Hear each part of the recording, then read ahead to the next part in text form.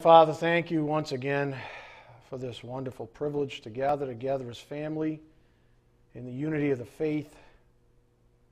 Thank you for the simple things of getting us up out of bed this morning so that we can make it here, enjoy each other's company, be encouraged by each other's faith. Let us encourage each other as long as it's called today, Father, this way and so many other ways. Thank you for the privilege of doing so.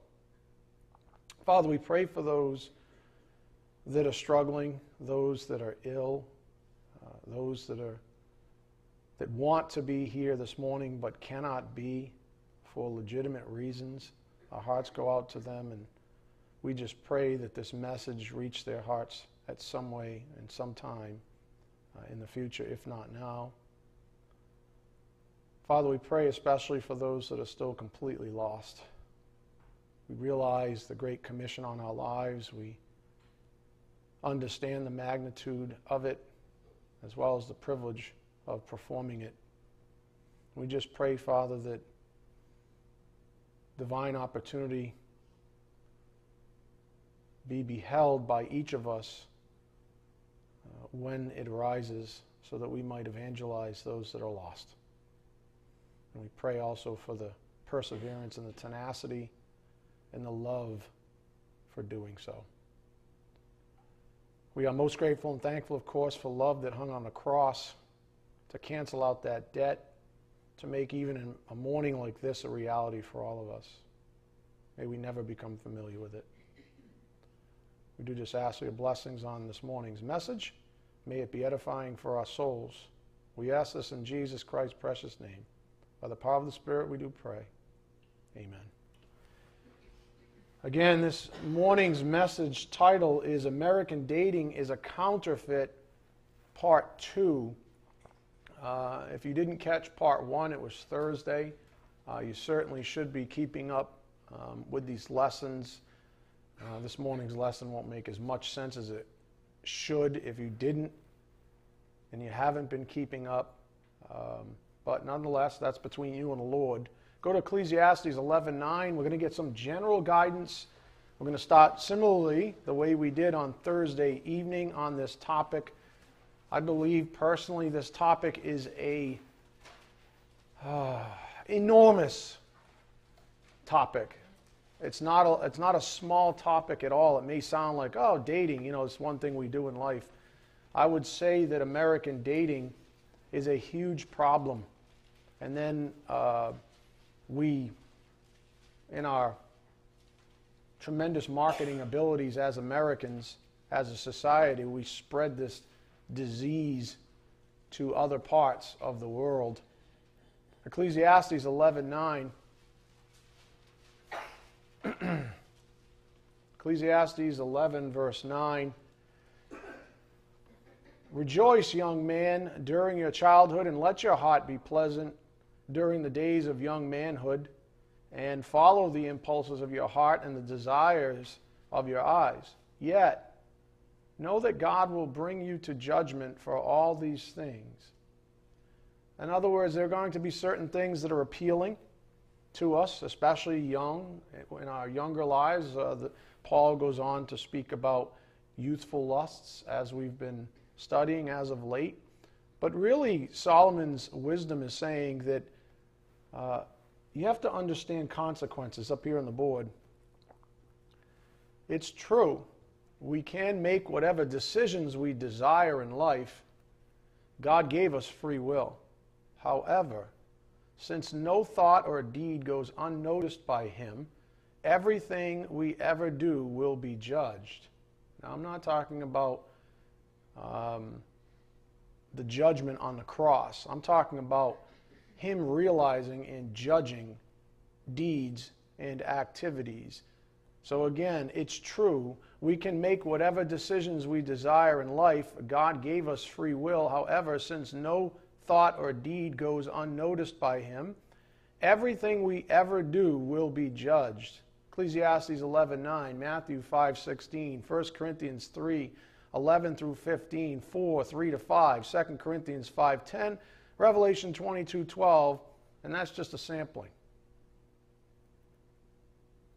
I think where spiritually mature principles come up is when people begin making lifestyle choices. And we're going to talk about that this morning. Lifestyle choices. People that knowingly make choices that steer their own lives. Not, a spur of the moment, oh, I had a sinful thought or a thing here or a thing there. We're talking about lifestyle choices, which American dating really is. It's a way of life. It's, from a very early age. I mean, some kids as early as, believe it or not, elementary school start thinking about having girlfriends and boyfriends and these kinds of things, and it just degrades from there, at least in America. So there are maturity principles that come up when we begin talking about lifestyle issues and choices. And sadly, many of these choices are contrary to God's will. I think this is not only disobedient, which is where most immature people end their thinking. They would say, oh, well, God doesn't want me to do it, but whatever. I know I shouldn't be doing this, but whatever. That's where an immature person's thinking stops. But in some ways, even more critically, these lifestyle choices hurt people. They hurt people, both themselves and others. And that's the real problem, because that's not the heart of Christ. So these lifestyle choices hurt people, both themselves and others. So let's keep this in mind as we continue with Scripture. Again, understanding consequences. It's true we can make whatever decisions we desire in life. God gave us a free will. However, since no thought or deed goes unnoticed by Him, everything we ever do will be judged. Go to Matthew 5:16. This is a good place to start. Matthew 5:16, speaking of your lifestyle. And do not forget that it's probably true that most people in your life know what you say you are. Most of you say that you're a Christian, right? That you're a believer in Christ, and most of the people that run into you in your lives are going to know that. Is that fair to say? I hope so. Okay, so what does Scripture say? Matthew 5:16. Let your light shine. Don't just say, oh, I'm a Christian. Let your light shine before men in such a way that they may see your good works and glorify your Father who is in heaven. How about that? Let your light shine before men, and that means in front of others. And we all have a wake in this world. We all go to work, we go home, we have associates, we have friendships. Let your light shine before men. If you say you're a Christian, then represent Christ, because you are an ambassador. Let your light shine before men in such a way that they may see your good works and glorify your Father who is in heaven. Go to Romans 12:1. Romans 12:1.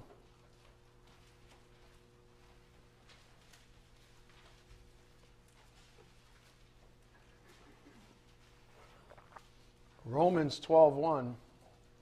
You notice it doesn't say just let your light shine on Sunday mornings in church, or anytime you step through those doors, all of a sudden a big bright light comes on. It says in front of men. That's saying in front of the rest of the world. Romans 12:1. Therefore I urge you, brethren, by the mercies of God, to present your body as a living and holy sacrifice, acceptable to God, which is your spiritual service of worship. And do not be conformed to this world, but be transformed by the renewing of your mind, so that you may prove what the will of God is, that which is good and acceptable and perfect. Do not be transformed by, or do not be conformed to this world, but be transformed by the renewing of your mind, so that you may prove what the will of God is. And that is a big deal, my friends. You have to understand, what is God's will? He did give you a free will, but ultimately He wants you to orient to His. That's what it means to be sanctified, to be set apart, made holy for His purposes. I've taught you this ad nauseum in the past. That's what sanctification is, where our wills begin to coalesce, if you would, come together. That's what He wants. That's His will, so that you may prove what the will of God is. So don't be conformed to this world. Go to 1 Corinthians 3:11. 1 Corinthians 3:11.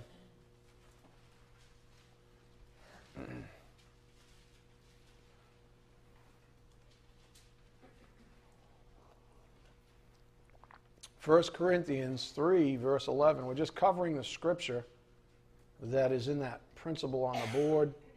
1 Corinthians 3:11, for no man can lay a foundation other than the one which is laid, which is Jesus Christ.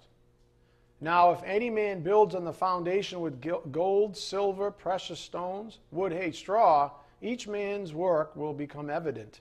For the day will show it, because it is to be revealed with fire, and the fire itself will test the quality of each man's work. And that's a reference to what we would call the judgment seat or the bema seat of Christ, and that's for believers. If any man's work which he has built on it remains, he will receive a reward. So now we start seeing that God has regard for good works versus bad, even for believers. Like I said in the principle, nothing goes unnoticed from God.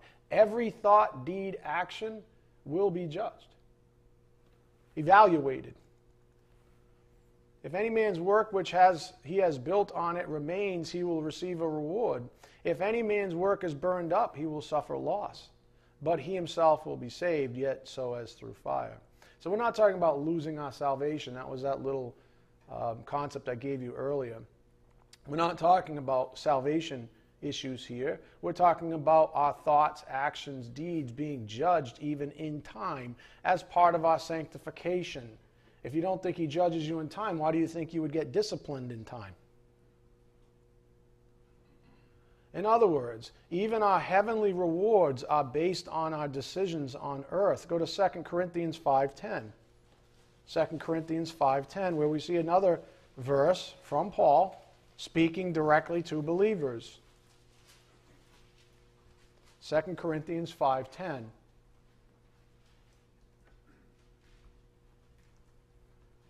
2 Corinthians 5:10, for we believers must all appear before the judgment seat of Christ, so that each one may be recompensed for his deeds in the body, according to what he has done, whether good or bad.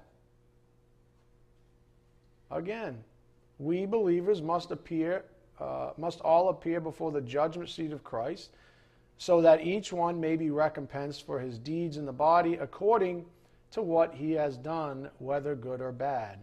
So again, the principle is that nothing we ever do or say or think goes unnoticed by God. And while the cross of Jesus has covered our sins in a positional sense, when it comes to sanctification, we must understand judgment and its ramifications remain. Anybody here ever been disciplined by God? Anyone ever been blessed by God? Those are judgments in time. There's this weird hyper grace activity in the Christian church as well that says, well, since the cross covered all sins and there's no condemnation in Christ, let's take some things out of context, why don't we, while we're at it?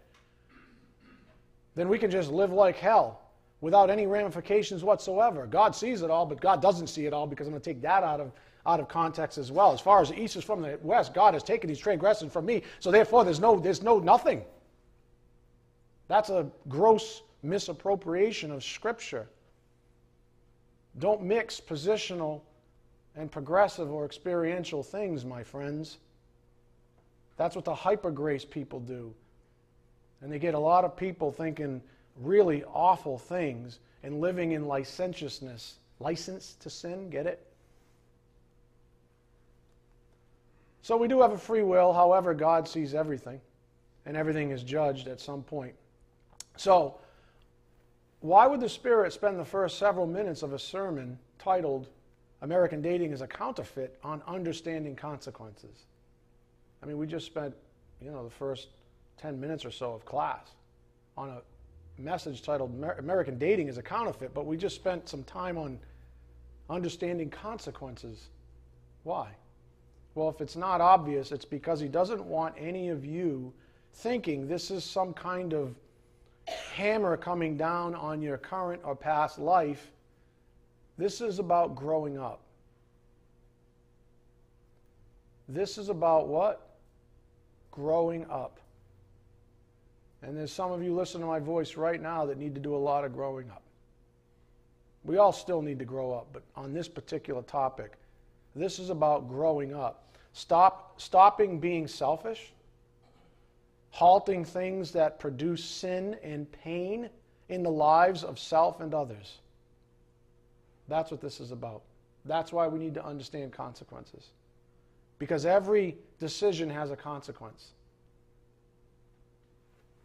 In other words, the understanding consequences portion of this message is a reminder that we can cause real damage to ourselves and others in this life.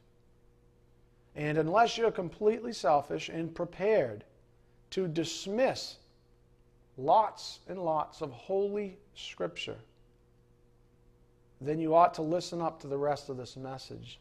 So, back to where we started with Ecclesiastes 11:9, Solomon's wise advice. Yet know that God will bring you to judgment for all these things. In other words, everything has a consequence. Solomon's note of caution up here on the board, the gift of satisfaction. In other words, choose wisely. Choose wisely. The gift of satisfaction. True satisfaction is a gift from God. If we charge through life with sinful abandon, we risk ruin. There are many things to enjoy, but they must be enjoyed, you ready for this? In faith and obedience. The things we enjoy, there's so many things to enjoy, but they have to be enjoyed in faith and obedience. And I've taught you this in the past, that not everybody has access to the same blessings. News alert. Some of us are given some things before other people. Some of us are given some things that other people never get, and then vice versa. God has a plan. You understand? And when it comes to American dating, what Satan does is he basically says, and I'm going to be crass, but screw God. I'll give you what you want right now. To hell with God. I'll give you what you want right now. That's what Satan wants you to believe. Throw out faith. Throw out obedience. Throw out regard for others who might be weaker than you. I'll give you what you want right now. To heck with consequences. To heck with how it ends up in the end.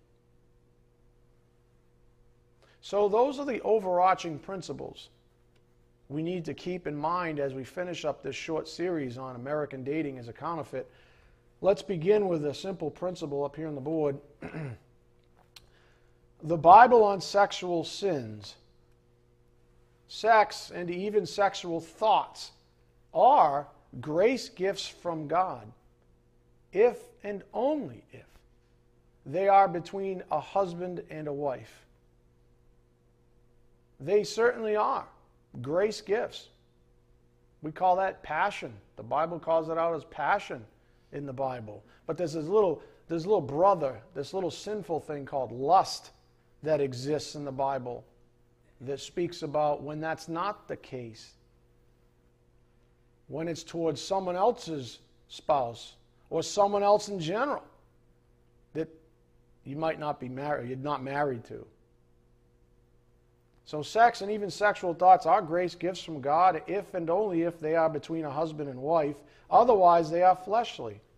And just as a disclaimer, again, do not confuse temptation with sins of the flesh. If you're not married, then anything that produces impure and or immoral thoughts or actions ought to be hacked out of your life. Bless you. If you're not married, then anything that produces impure and or immoral thoughts or actions ought to be hacked out of your life. That might be a person. I'm serious. That might be a relationship for some of you who are so-called American dating style. What do you think the Bible's saying? What do you think the Spirit's saying? This is not Pastor Ed, so don't look at Pastor Ed. I've already given you enough ample scripture. But we're going to keep going on this. But if you're not married, anything that produces these immoral type things ought to be hacked out of your life. And I mean now. If you're confused about any of this, the easiest litmus test to take is a very practical one. Look, ask yourself, is God glorified when you defile the holy temple that is your body? You are an emotional basket case because of sexual sins. Is God glorified when godly love is supplanted by some worldly counterfeit?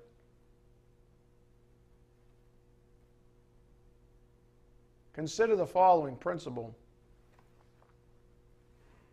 1 Corinthians 10:31b. Whatever you do, do all to the glory of God. Whatever you do. Whatever you do. Not in class, not when you come through and your light shines bright in here. Whatever you do. Do all to the glory of God. And so unless you can actually say, hey, this is bringing glory to God right now, then you need to stop. Any questions? Still, let me help you out. Do all to the glory of God. This means everything. What is it? Oh, that was pathetic. What was it? Everything. Thank you. Was that, all right, single people, what was it? Everything. Thank you. How come I only heard Leo? I'm so tired. No, I'm applauding you. Thank you. This means everything, not just certain parts that give you the ability to point and say, you know, like the game we play, see, I do this or that to the glory of God. You know, I helped the old lady out, or I, paid my mother's bill, or I did this thing, I did some good thing. You see, I do good things, so stop picking on me. I'm not picking on you. If you're getting picked on, it's by God, the Holy Spirit, the same one who inspired Scripture that I'm giving you. So don't play that game. Holy Scripture says, do all. That is the objective and therefore the godly mindset. This little mini-series began with, go to 2 Timothy 2:22. 2 Timothy 2:22. You know, I think of a world, just imagine while you're turning. Imagine a world where people weren't all screwed up because of dating. I'm serious. Just stop for a second. And imagine a world where people weren't all screwed up and emotionally distraught and all in this dysfunction junction where it's a cyclical up and down and up and down. Oh, we broke up, the love of my life. Oh, wait a minute. He's back. Oh, he's back. We're having sex. We're making out. We're doing all this kind of stuff that brings zero glory to God. Imagine a world where all that was gone. Think of the purity of a world, just for a moment even, where all of that garbage was gone. Where everybody had pure thoughts. Where the only passion that existed, the only sexuality that existed was between husband and wife. Just imagine that right now. It's almost silly. I mean, it's completely orthogonal to American society. It's ridiculous. But just imagine that, and now you'll start understanding God's design for the sexes. He didn't design this thing called American dating. That's a counterfeit. 2 Timothy 2:22. Now flee from youthful lusts and pursue righteousness, faith, love, and peace with those who call on the Lord from a pure heart. Up here on the board, this is what got us started. I wrote a blog on it, and then it just sort of snowballed. God tells us to abhor what is evil, cling to what is good. Romans 12:9, part B. He's telling us to run away from youthful lusts. For example, impure sexual thoughts. Remember, sins begin as thoughts. Avoid impurity is the gist, and do all to the glory of God. 1 Corinthians 10:31. In other words, If what you're thinking, saying, or doing doesn't bring glory to God, then stop it. And please do yourself a favor and the other person who you might be screwing up for some period, or literally hacking scars into their soul. Some of the people you're hacking scars into might need Jesus Christ. How about that? And you're not going to evangelize them by doing what you're doing. So stop playing these ridiculous, stupid games. Whatever you're thinking, saying, or doing, if it doesn't bring glory to God, then just stop it. Oh, but you don't understand. I don't really want to understand. I want to understand what the Bible says. And the Bible says, cut it out. And if you think I'm being harsh, we'll get to that. We saw the same Greek word used by Paul in another book, but describing the same fundamental issue of sexual sin. Go to 1 Corinthians 6:18. 1 Corinthians 6:18. You see, the Bible's not shy at all on this sin, on this kind of sinning. It leads so many people astray. 1 Corinthians 6:18. Same Greek word, flee. It says flee immorality. It doesn't say wrestle with it. It says run away from it. Every other sin that a man commits is outside the body, but the immoral man sins against his own body. Up here on the board, that word flee is from fuego in the Greek. To escape, to flee, to run away. Same Greek word and used in 2 Timothy 2:22 we just saw, flee from youthful lusts. Only here Paul uses a different word, immorality, up here on the board, from porneia.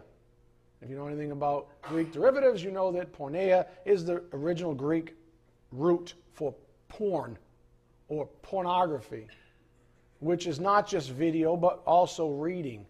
Anything of this sort of immorality. And the interesting thing is that that Greek word is derived from pranao, which means to sell off. In other words, just think about that. You're born with a certain virtue, and you sell it off. For what? A lust? You're born with a certain virtue, and you sell it off. Properly, a selling off, surrendering of sexual purity, promiscuity of every type, where we get the English porno, which is the root, obviously, for pornography. And we had this, we looked at this a little bit longer on Thursday. Again, just a basic question. Does watching or reading pornography bring glory to God? I mean, it's a dumb question, but think about it. It's a fair one, based on what people think on the lines of sexual sins nowadays. Seriously. There's not a huge chasm between what we would call pornography proper and what's walking around the streets and the types of interactions that are going on in high schools even, or in malls, or just, how about the beach? 100 years ago, I'm serious, men and women would be arrested and thrown in jail for some of the stuff they wear on beaches. But our society is really, truthfully told, has just degraded into awfulness. Verse 18, flee immorality. Every other sin that a man commits is outside the body, but the immoral man sins against his own body, and that's a shame. Or do you not know that your body is a temple of the Holy Spirit who is in you, whom you have from God, and that you are not your own? For you have been bought with a price, therefore glorify God in your body. Yeah. Glorify God in your body. Letting some man or woman touch your body in such a way that it ignites sexual sins is not glorifying God in your body. Jesus had a little something to say about sexual sin. Go to Matthew 5:27. Matthew 5:27. Jesus had something to say about this. And I love it because he's really not that, he's much less kind than I am even, if you think I'm unkind. Matthew 5:27. Now he uses adultery, a specific sin, but it's still a sexual sin. Matthew 5:27, you have heard that it is said, you shall not commit adultery. But I say to you that everyone who looks at a woman with lust for her has already committed adultery with her in his heart. So, let's look at how strongly Jesus spoke about this kind of sin. Look at verse 29. If your right eye makes you stumble, tear it out and throw it from you. For it is better for you to lose one of the parts of your body than for your whole body to be thrown into hell. If your right hand makes you stumble, cut it off and throw it from you. For it is better for you to lose one of the parts of your body than for your whole body to go into hell. Up here on the board, what is he saying? Up here on the board, what you see and touch. Anything. Do you get it? Anything. What did he say about adultery? If you look at another woman with a lust, you just committed adultery. So it's not even just about touching. He said, look, in Matthew 5:27-30, Jesus addresses sins of the eye, verse 29, and sins of the hand, verse 30, both of which are evil and evidence for judgment. This disproves the thought that only physical sexual activity is sin. Now this opens up a whole new can of worms, doesn't it? Because there's a lot of people in this world, a lot of Americans that say, well, as long as we don't have sex, because the Bible says don't have sex. Let me tell you, my friends, the Bible says a heck of a lot more than just don't have sex. Do you see it yet? It says a heck of a lot more than just, well, we didn't have sex. Well, why don't you and Bill Clinton get together and you can talk about definitions about sexual activity. Do you get what I'm getting at? Let's stop playing games. And furthermore, let's stop teaching our children at very young ages this lie about what the Bible says and doesn't say. I'm giving you the truth. If you want to wrangle with truth, that's between you and the Lord.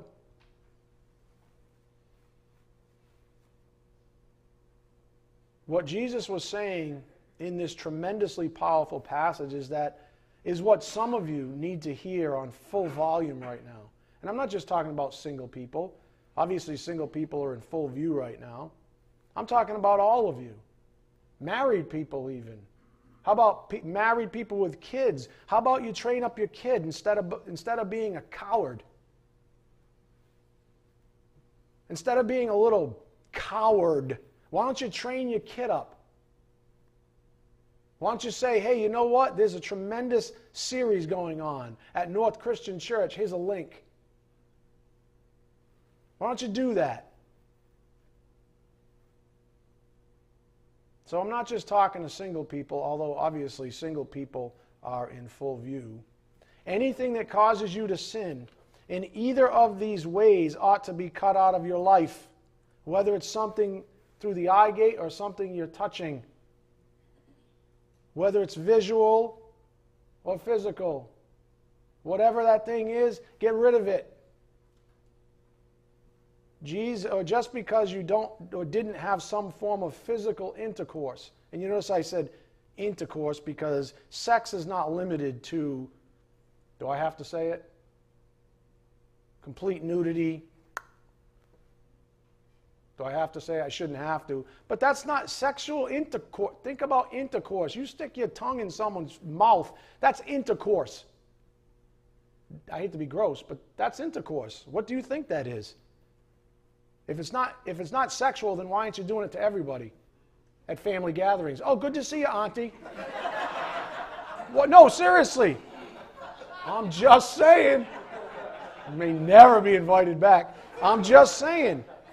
Why do we like write that off? Why is it like, oh no, that's not intercourse at all. That's not sexual at all. Of course it's sexual.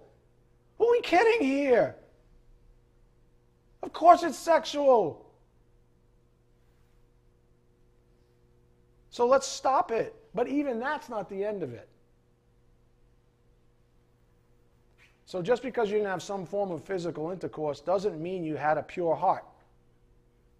Remember, up here on the board, 2 Timothy 2:22, now flee from youthful lusts and pursue righteousness, faith, love, and peace with those who call on the Lord from a pure heart. Now, the interesting thing about a pure heart, you ready? This is important. Here's another one, because it's like everything I teach that's difficult from this pulpit. He says, don't leave any stone unturned. Don't let anybody get out on some weird loophole. So, the interesting thing about a pure heart is that it's a two-way street. Let me explain. Facts about a pure heart. It is defiled when lust gives birth to sin. That's James 1:15. It's a sin to fall prey to temptation. It's a sin to prey on others through temptation. That's the two-way street. It's a sin to fall prey.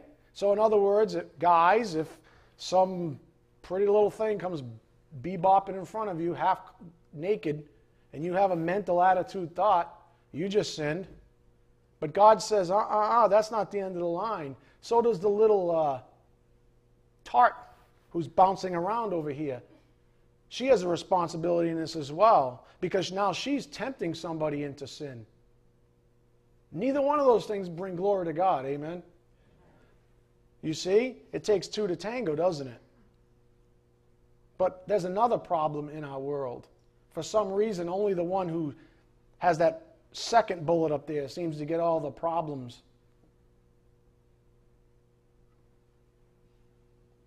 In the meantime, people are walking around, men and women, completely improperly, unbecomingly. See how upset it makes people? There's a baby crying. So this last bullet, it's a sin to prey on others through temptation. It is. That last bullet goes out to those who make a habit of tempting others in their weaknesses. And then turn around and say, what a perv, in order to sidestep their own sinning. In other words, keep the focus on that. Don't focus on the fact that I'm a floozy or I'm looking to get attention by hanging out of my dress, or if you even want to call it a dress and not a long shirt anymore. That's what they're wearing, by the way, nowadays. How do I know? Because I have to go to Sean's banquets, and the girls are wearing long shirts as dresses. Who's dressing these kids? Who's letting them out of the house? And what are all these hormonal boys thinking? And is she innocent? No way. So says Scripture. So stop pointing and playing blame games on everybody. Your Lord and Master has something to say to you about this. Go to 1 Corinthians 13:4. Because the Spirit of Christ inspired this holy Scripture that we're about to read, which means that the Spirit of the one who said, if you got a bad eye, throw it out. If you got a bad hand, throw it out. That Spirit, that same person inspired this. This is his mind after all. 1 Corinthians 13:4, love is patient, love is kind, and is not jealous. Love does not brag and is not arrogant, does not act unbecomingly. It does not seek its own, is not provoked, does not take into account a wrong suffered, does not rejoice in unrighteousness, but rejoices with the truth. Up here on the board, I gave you unbecomingly. Strong's has it as to act improperly, unseemly, to behave unbecomingly, or even dishonorably. The Bible says honor your body. It's a temple. If you dishonor it, you're acting unbecomingly. Perhaps to consider something unseemly. This includes not just unbecoming actions, but also unbecoming speech. Remember, this is how many sexual sins begin, through verbal communication, not just physical. That so-called innocuous or innocent flirting that you do. Yeah, that's a problem. That's a problem. Do you understand? Because the whole premise of flirting is what? Sexuality. Because if a straight guy flirts with another straight guy, there's going to be a problem. Why? Because it's against sexuality, you see. Oh man, he's not letting you out on anything, is he? No. No. How do you think all that starts? Why do you think, and I don't know, I remember this, this was probably 10 years ago now, that statistic from London or England that said that 1 out of 7 divorces in England cited Facebook. Now, if you know anything about Facebook, Facebook is a petri dish of sin. Instant messenger, private messages, old high school flames all of a sudden pop up out of the woodwork. Oh, I remember how sexy you were back then. Whoa. Whoa, haven't seen this person in a while. Person happens to be weak. Next thing you know, guess what? Sexual sins. Imagine that. And I think the statistic is up to about 1 in 4 regarding social media in general. Just remember that many sexual sins begin with and through verbal communication, not just physical. So, on the physical aspect of things, let's cover this then. Go to 1 Timothy 2:9. How about physical first, and then we'll do verbal or non-physical.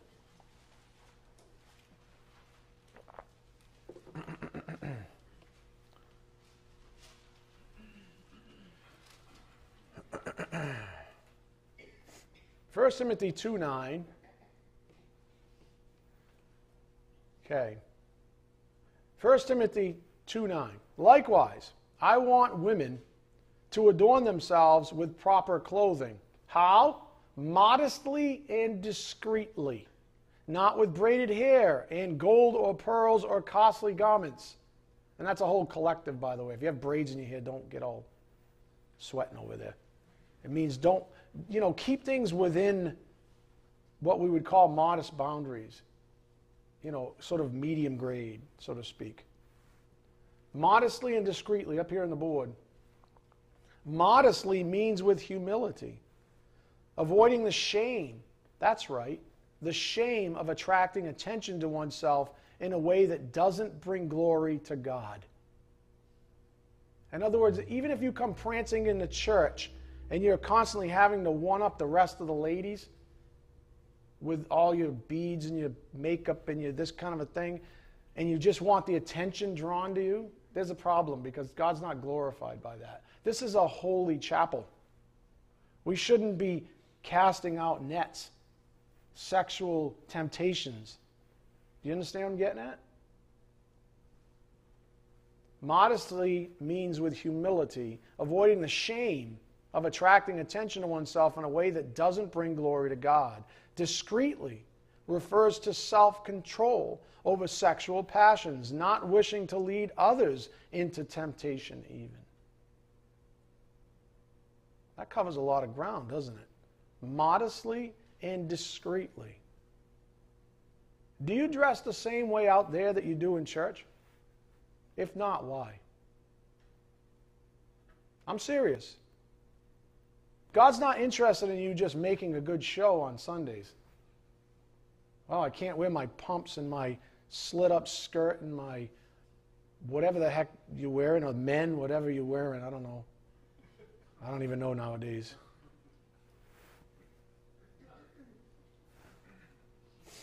Right? I mean, do you wear the same things out there as you do in here? If not, why not? That's a fair question. I'll leave it at that. Is it modest? Is it discreet? Sadly, I'd argue that most women, and even more sadly, young girls, have no idea what the Bible has to say about modesty and discretion. Again, look at verse 9. Likewise, I want women to adorn themselves with proper clothing, modestly and discreetly, not with braided hair and or gold pearls or costly garments. In other words, don't put on this big show, but rather by means of good works. Oh man, if I'm going to adorn myself with something, maybe it should be something good, like good works. I don't have this in my notes, but go to Proverbs 31. No. You didn't let me finish. Jeez, it's pretty cool to see, though. I wasn't even done. It was like, whoosh. Go read Proverbs 31 today at home, starting with verse 10. That's the virtuous woman, right? Go read that at home tonight, and you'll have a better idea of what God glorifies in women. I'll be teaching that in India. The virtuous woman will be based on much on that scripture. So anyways, but rather by means of good works, as is proper for women, making a claim to godliness. If someone put half the energy they put into their looks, in their shopping, in their makeup and everything else, into God and actually good works, we'd be getting somewhere.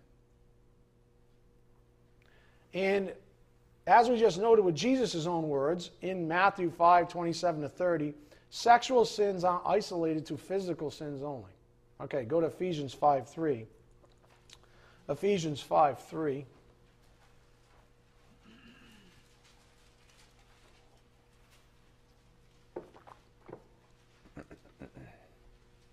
Ephesians 5, verse 3.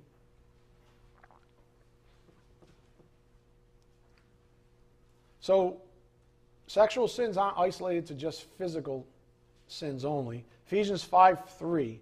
But immorality, there's that word again, or any impurity or greed must not even be named among you as is proper among saints. And there must be no filthiness and silly talk or coarse jesting, which are not fitting, but rather giving of thanks. In other words, what comes out of your mouth matters. I mean, let's face it, how many jokes, I would love to know the percentage of jokes, adult jokes, that are not sexual. I'm serious. I'm talking about well-formed ones, and I'm talking about conversational even. Most talk nowadays, most giggles nowadays in most public gatherings have some sexual innuendo to it. That doesn't bring glory to God. So stop it. There you go. Some of you are like, man, I got to throw out my whole repertoire. I'm serious. So be it. Then throw it out and shut your mouth. Maybe you shouldn't be talking so much. You ever think of that? I'm serious. If that's all you got, if that's your material, maybe you should talk less. You're laughing, but isn't that true? I'm being totally serious. Not disjoint from the Word of God at all. I mean, there must be no filthiness. Is there any questions there? He says, no filthiness and silly talk. Of course, jesting, which are not fitting. Okay.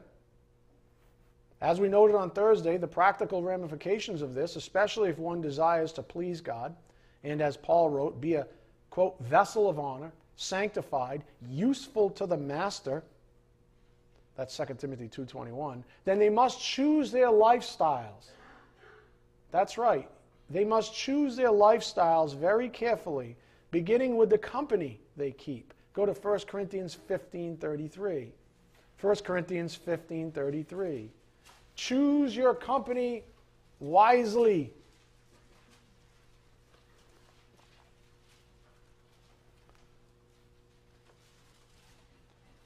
It's incredible. I mean, and it's like, you know, coarse jesting and that kind of stuff, that kind of filthy talk. It's like a brush fire, isn't it? Because someone throws the match, right? And then the whole group just degrades into ungodliness. Right? There's a big bonfire within like 3 seconds because everybody's chirping in with their little, you know, their material. And the whole thing just goes up in flames. And who knows, maybe there's a new person there, or maybe there's a young person there, maybe there's an impressionable young believer there, and they're saying to themselves, this is what it means to represent Christ? This kind of talk? Everything seems to be sexual around here. Verse 33 of 1 Corinthians 15, do not be deceived, bad company corrupts good morals. Up here on the board. From ethos, morals means habit, manner, custom, morals, where we get the English ethics. In context refers to that which friendship with the world corrupts. Consider our society's viewpoint on sexual sins. And let's not just point fingers, because there are a lot of Christians, probably everyone listening to my voice right now, that does a whole lot of coarse jesting. And you laughed because you have burn marks all over your arms from those bonfires that you helped light. Why is it so quiet in there? Everyone's like, man, there's like no room to be anything but holy.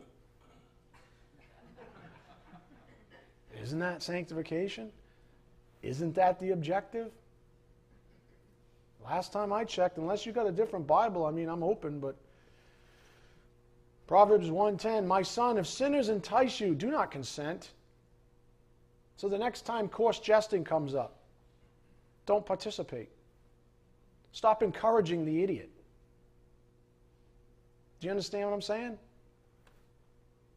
Let them figure out on their own that it's not appropriate, it's not even funny, it's disgusting. Let them figure it out on their own when you don't laugh, when you don't encourage them and throw hay and wood on the fire and then gasoline. I'm serious. This is what the Bible says. How about 2 Peter 2:18-19? For speaking out arrogant words of vanity, they entice by fleshly desires, by sensuality, those who barely escape from the ones who live in error, promising them freedom while they themselves are slaves of corruption. For by what a man is overcome, by this he is enslaved. For by what a man is overcome, by this he is enslaved. I'd argue that to some degree.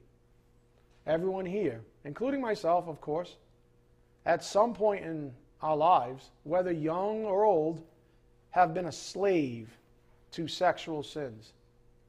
And don't say, oh, not me, and I'm not looking at anybody. And some of you old people are like, hey, how does he know this about us? He wasn't even born. You know how I know? Because the Bible says you're sick.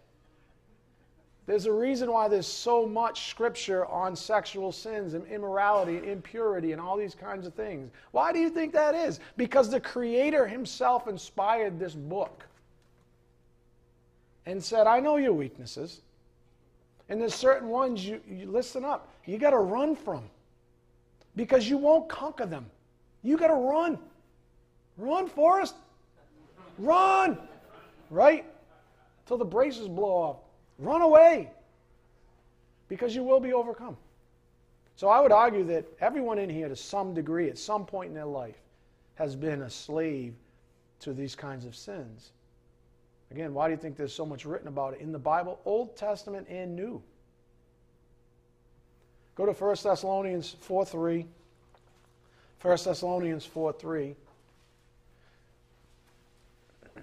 When you have a mountain of evidence like this in the Bible, it is utterly undeniable that you are an arrogant, whatever you want to call yourself, if you deny such things.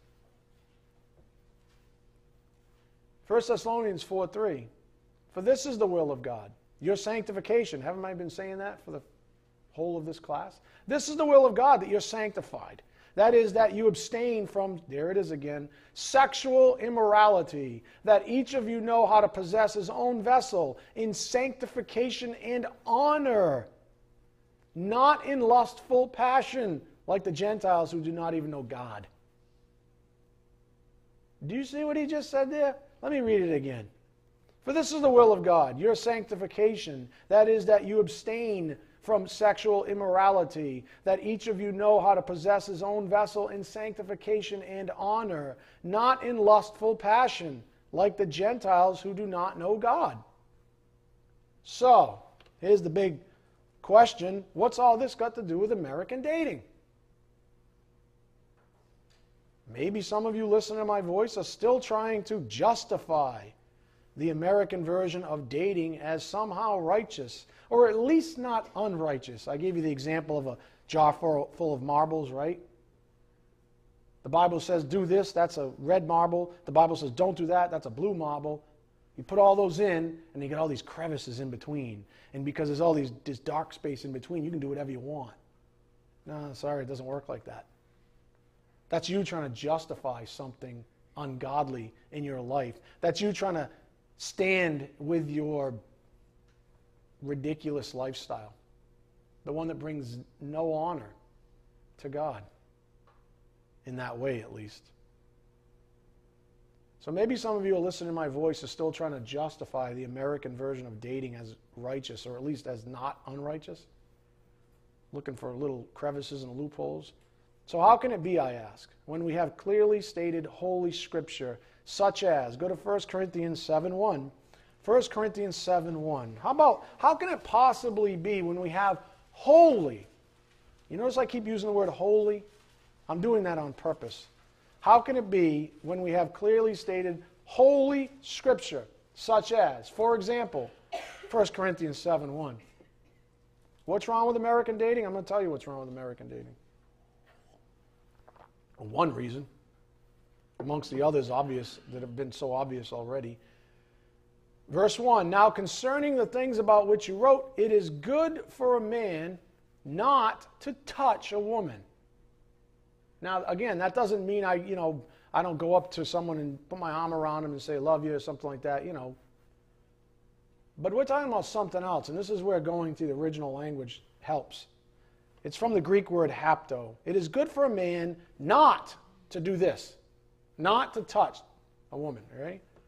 From hapto means to fasten to, lay hold of, cling to ignite, to modify or change by touching.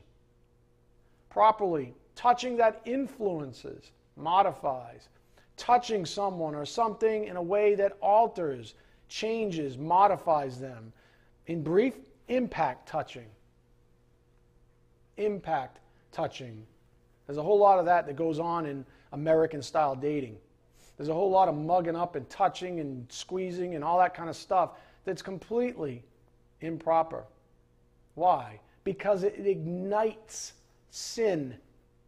Do you see it? A man should not touch a woman when it ignites something in either of them.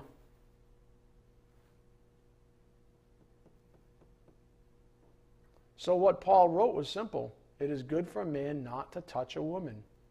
In context, as we'll see here, Paul is talking about a woman, by the way, who is not your wife. Again, repeat. A woman who is not your wife. So don't get confused and think Paul was like some weirdo that's saying all men should never touch women. No, he said if you're not married, then you shouldn't be touching a woman in such a way where there's an ignition, especially in the sexual realm, whether it's thought or physical.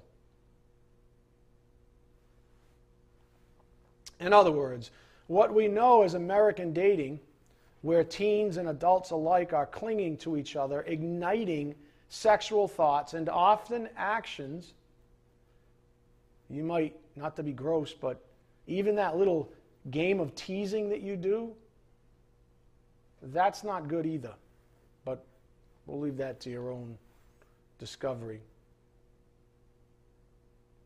Igniting sexual thoughts and often actions are inappropriate as far as Holy Scripture is concerned, and therefore it's a sin.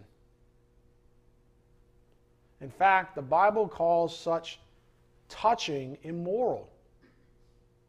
Immoral, which means that when we see the word immoral, immoralities, etc., in the word, it includes this kind of touching. Again, this is one real tangible way to distinguish between biblical courting and American dating. Because I don't want you to be confused either and say, well, then how the heck? Say I do want a husband or a wife. Well, how do I do it? Then do it without doing all this stuff. You certainly don't need to touch each other and ignite certain sexual passions in each other, because that's not going to go anywhere good. As soon as that happens, where does your mind go? On Christ? I don't think so. Your mind goes somewhere else, and it has nothing to do with Christ. And everything to do with that 10 steps out. So says the horny little teenager. Hey, if I just stay on this vector, eventually I can bed this girl. What do you think he's thinking? Can we stop playing games? That's the flesh. Do you think the flesh is somehow pseudo-pure? It's not. The flesh is an animal.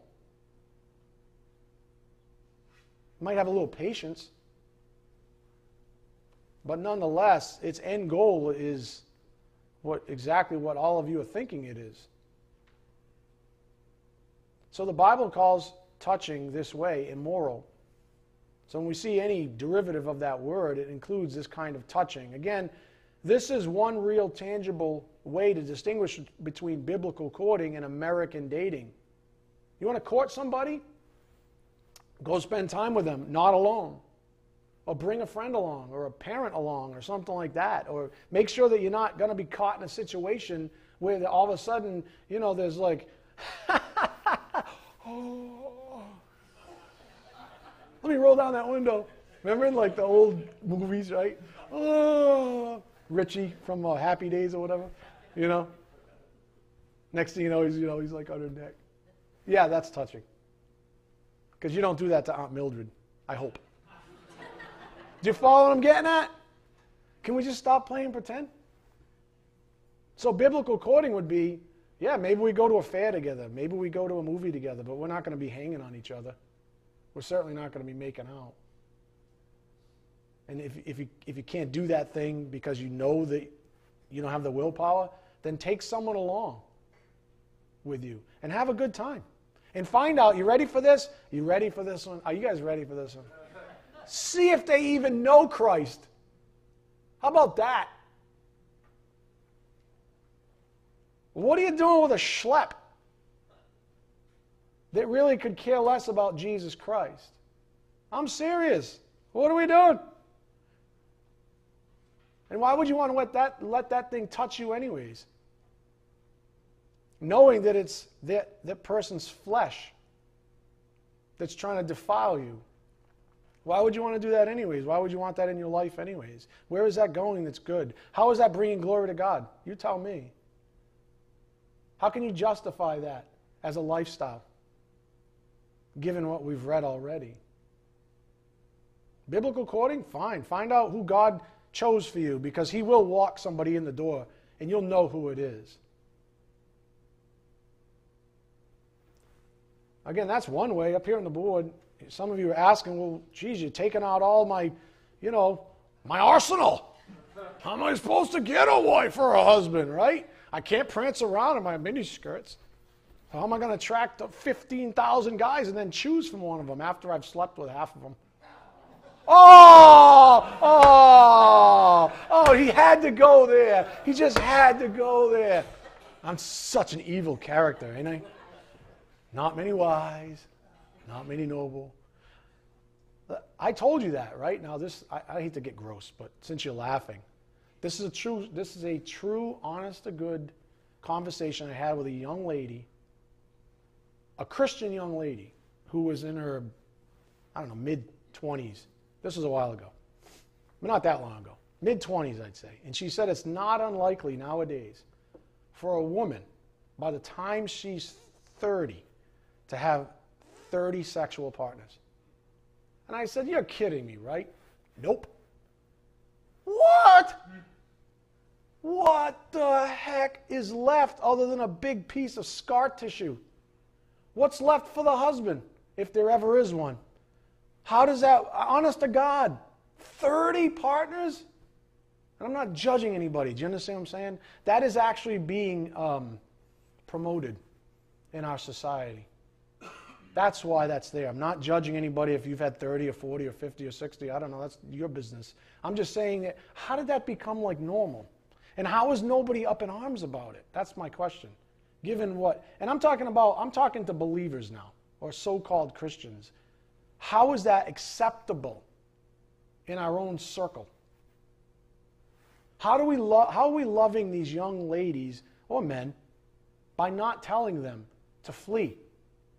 How's that love? If we're a parent and we're not telling our beautiful, virtuous young daughters before they get tripped up, flee from that.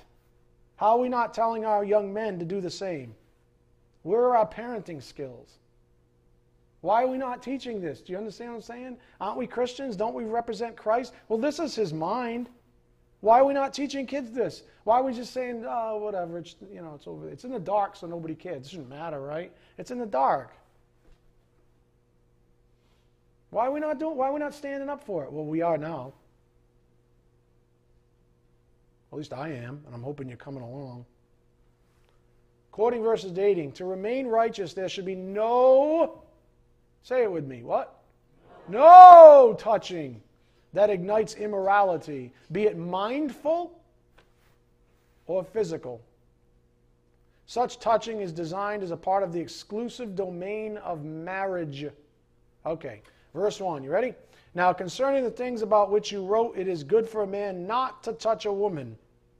But because of immoralities, each man is to have his own wife, and each woman is to have her own husband. The husband must fulfill his duty to his wife, and likewise also the wife to her husband. The wife does not have authority over her own body, but the husband does. And likewise also the husband does not have authority over his own body, but the wife does. Stop depriving one another, except by agreement for a time, so that you may devote yourselves to prayer.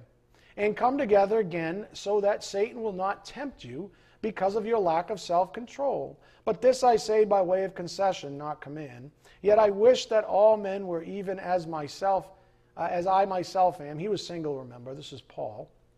However, each man has his own gift from God, one in this manner and another in that. But I say to the unmarried and to the widows that it is good for them if they remain even as I.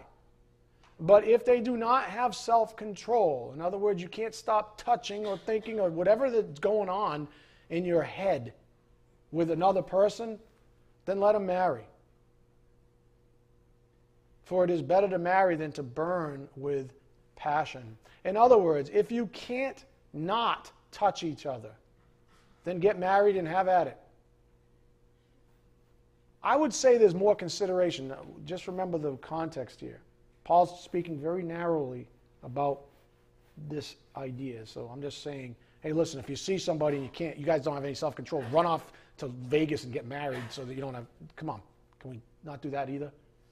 Because that's going to be problematic, I'm just saying. So just make sure you're in the context. Again, if you can't not touch each other, then get married and have at it. However, now if this person's not married, you say to yourself, oh my God, I could never marry him, I could never marry her, then what are you doing with them?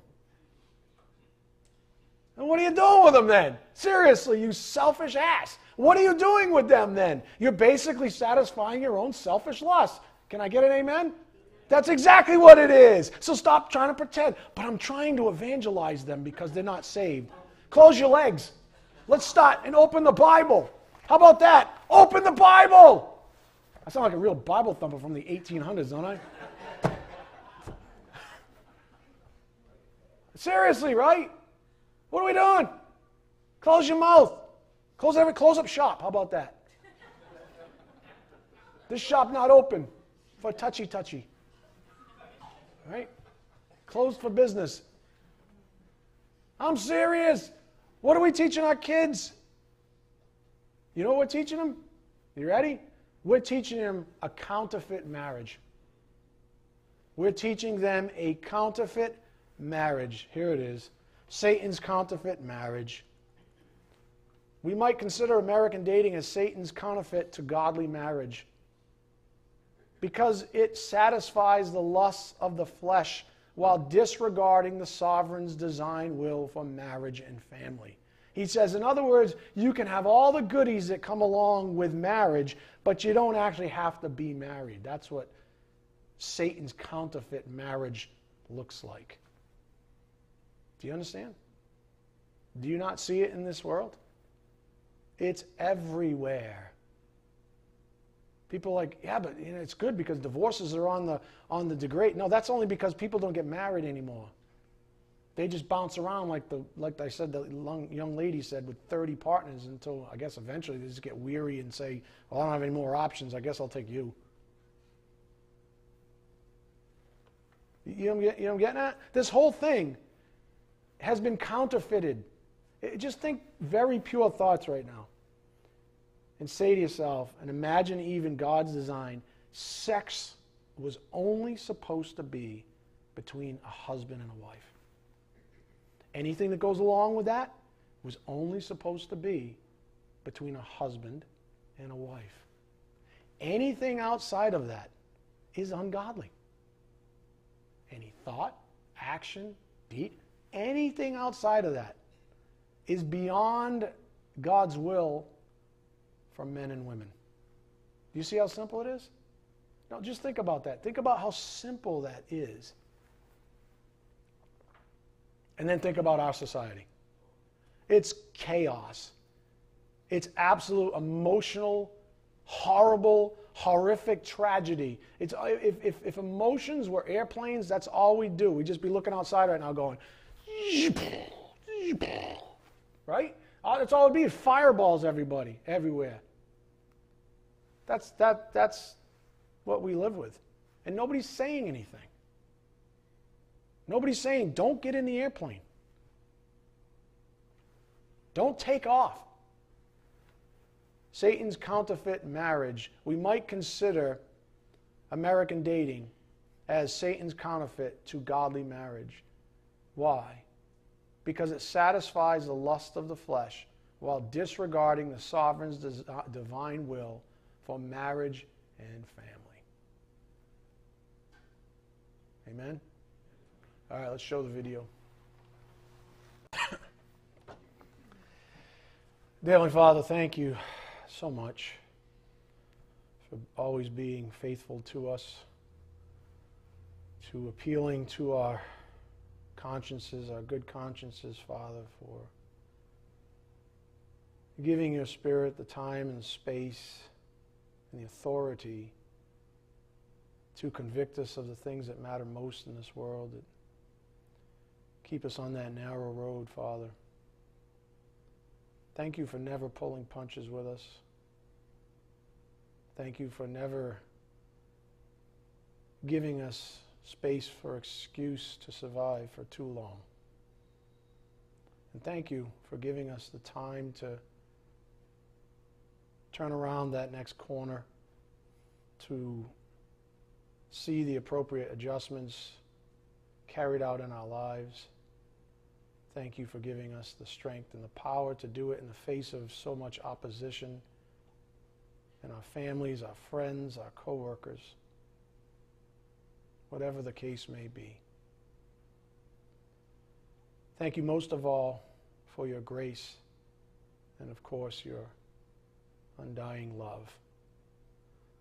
For despite all of these warts and scars and self-mutilations, you loved us and you saved us. We ask for traveling mercies as we take these things out to a lost and dying world, Father, that needs it so desperately. We ask these things in Jesus Christ's precious name. By the power of the Spirit, we do pray. Amen.